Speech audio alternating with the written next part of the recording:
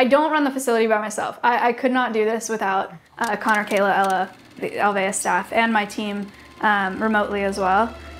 They help a ton. If I were to sit down and think about it, I'd be like, oh, you know, I don't do a ton on a daily basis. And then if I sat down and really tried to write out what I did on a daily basis, it would seem all of a sudden like a very, very large amount of things that I'm responsible for, which it is. Day-to-day work is all over the place, from permits to financials to legal to HR stuff to animal care stuff to veterinary care. I'm responsible for like the daily care for every animal.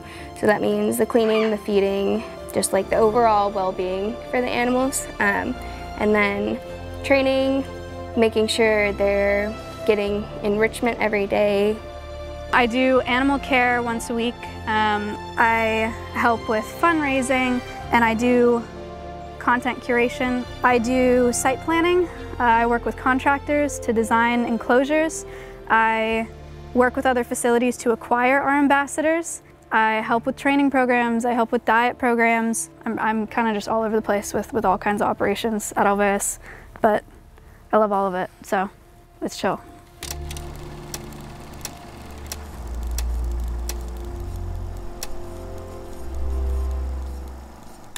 The whole origin story is I was doing conservation education at zoos and stuff like that, teaching kids about animals, and then I started streaming, realized I could do it on stream.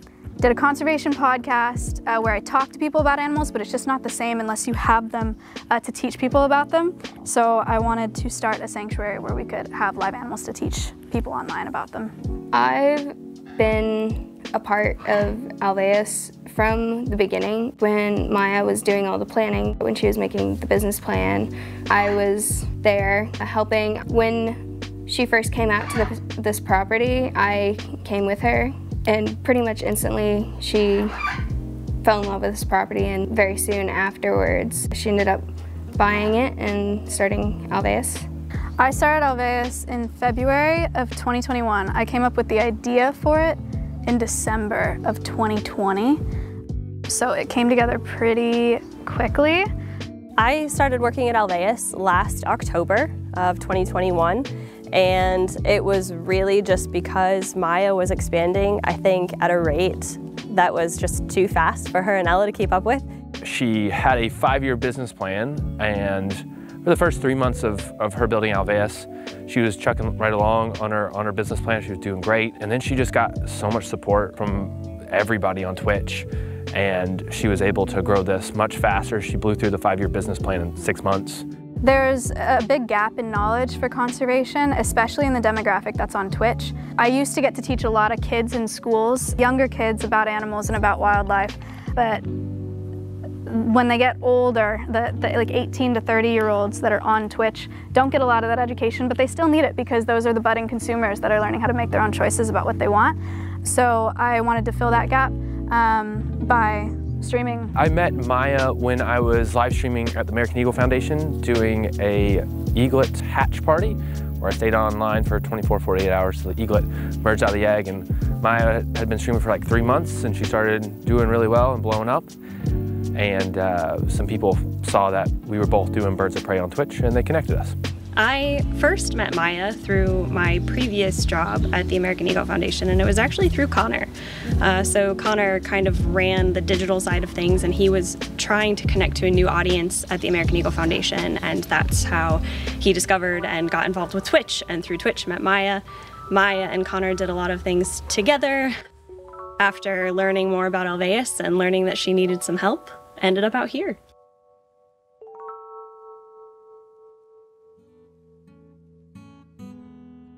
The biggest challenge for me working at Alveus is absolutely the heat.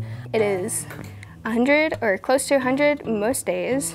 We measured the ground earlier. It's 130 degrees on the ground. So in the sun, you know, it's 100 degrees out right now. It feels really hot. My calves are baking right now. But doing this for Maya, because otherwise I get fired. It's usually over 100 degrees and it's over 40% humidity every day in the summer. So it's hard to keep up with that for us and for the animals. A lot of animal care staff's job here right now is keeping the animals cool and comfortable. So the heat is hard. Other than the heat in Texas, I would say it's a perfect job. I get to combine a lot of technology with animals and having a really awesome crew out here is great. The team is fantastic. Myself and my wife really love working out here. I love working at Alveus.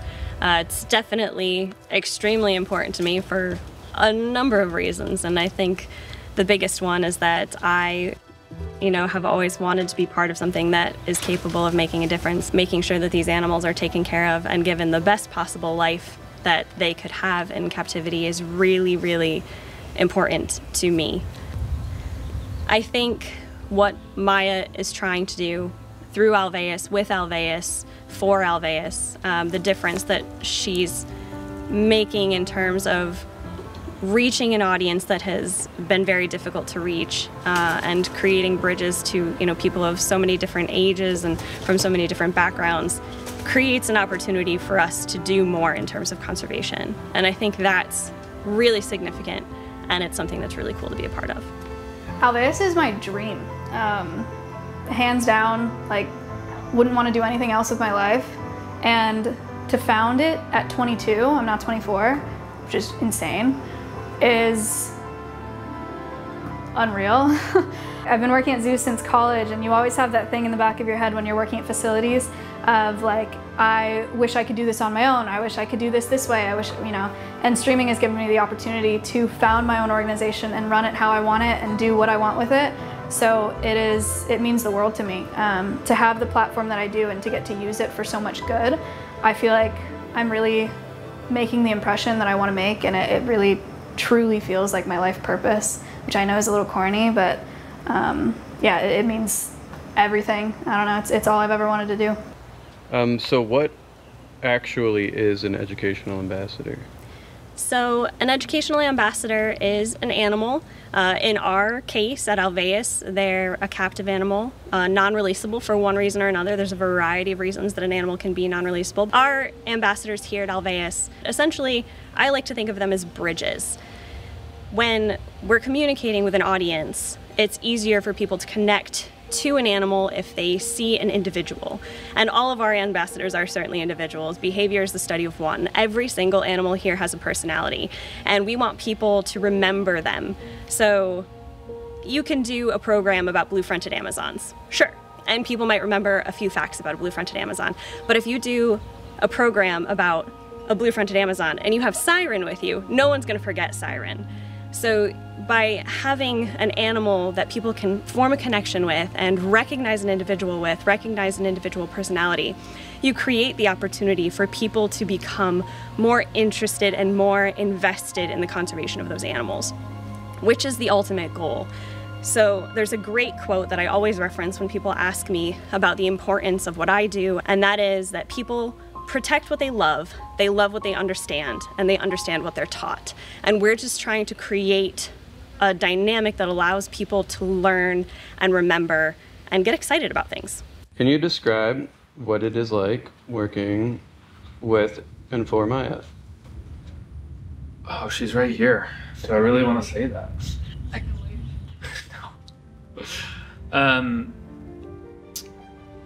No. Working with Maya is easy. She just gives you what you need for you to succeed at your job.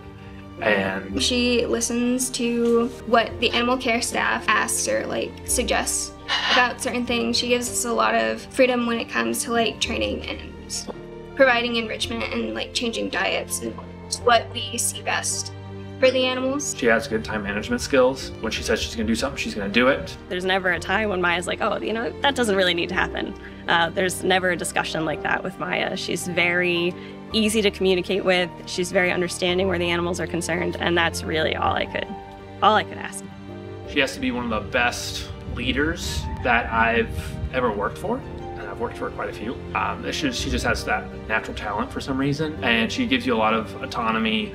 She's very attentive to the animal needs, which for me and somebody who's in my position as animal husbandry and training manager, if I can go to somebody who understands that if I say, hey, I need this for this animal, and they say, got it, we're gonna make it happen, that's easy. And Maya, coming from an animal background, she understands that. Because of how well known she is, Alveus has been given a really good opportunity that a lot of nonprofits haven't. I think I'm just excited to see where she goes over the next, 5-10 years.